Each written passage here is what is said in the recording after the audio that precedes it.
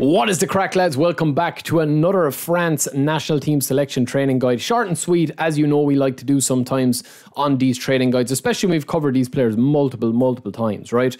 So a lot of newcomers asking me, is this Dembélé good? Are these French pack players good? We've already covered Mbappe's and Chouameni. We are now going to be covering Dembélé, who is a fantastic player in the game. He's a very unique card, right? So he doesn't have one-touch pass, but he does have true passing. He also has scissors feint, double touch, cut behind and turn, soul control, and heel trick. So he is going to be a monster on the wing for you. This guy is an outright winger, right? So what's different about this card is that he can play across pretty much anywhere, left or right, which is always nice to have.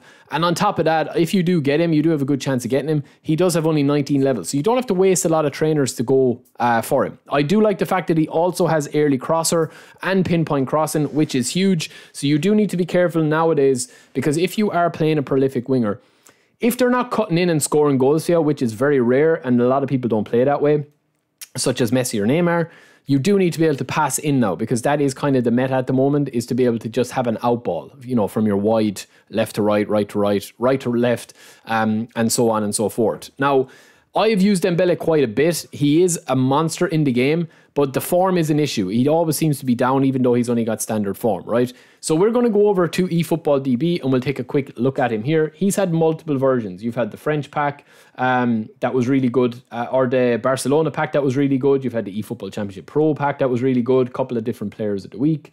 And you'll notice that in a lot of them, it's more so about his balance and his ability on the ball. So we can actually train him up exactly how we want him. 90 dribbling. We've also got 87 balance, 94 acceleration, 83 offensive awareness.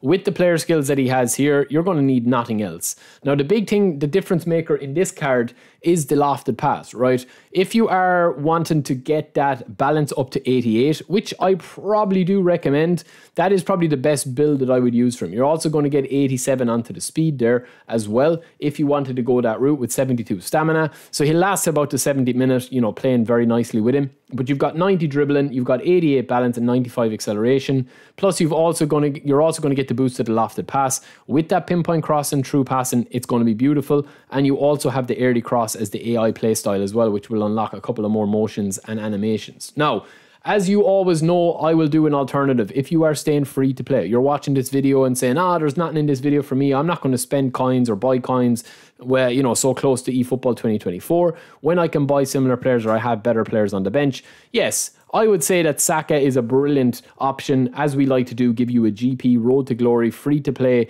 alternative. And Saka is a fantastic player. He can play multiple positions. He outperforms Dembélé in a lot of areas, depending on how you train him up.